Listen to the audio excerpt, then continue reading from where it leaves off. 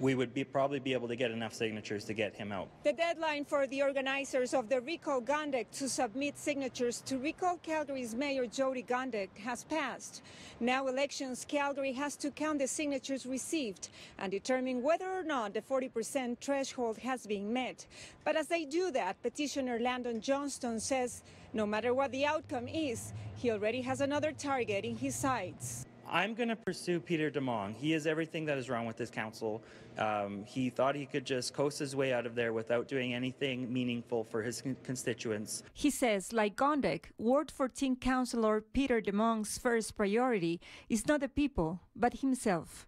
City News reached out to Councillor Demong's office, which said it's aware of Johnston's intentions, but was unable to provide a statement in time for broadcast. As for the mayor, Johnston says he knew he was not going to hit the numbers needed to remove her from office, but he believes the message was sent. People don't file petitions if things are going well, right? So if this was a good mayor, we would have never gotten 72,000 signatures. He adds the whole purpose was to bring awareness and hold the mayor accountable for what he says has been a bad administration. She's the least favorable mayor, and whether you agree with that or not, you know, that's regular Calgarians looking at their bank account, looking at their roads, looking at the safety on the C train, looking at these policies she keeps bringing out, which don't help the average Calgarian.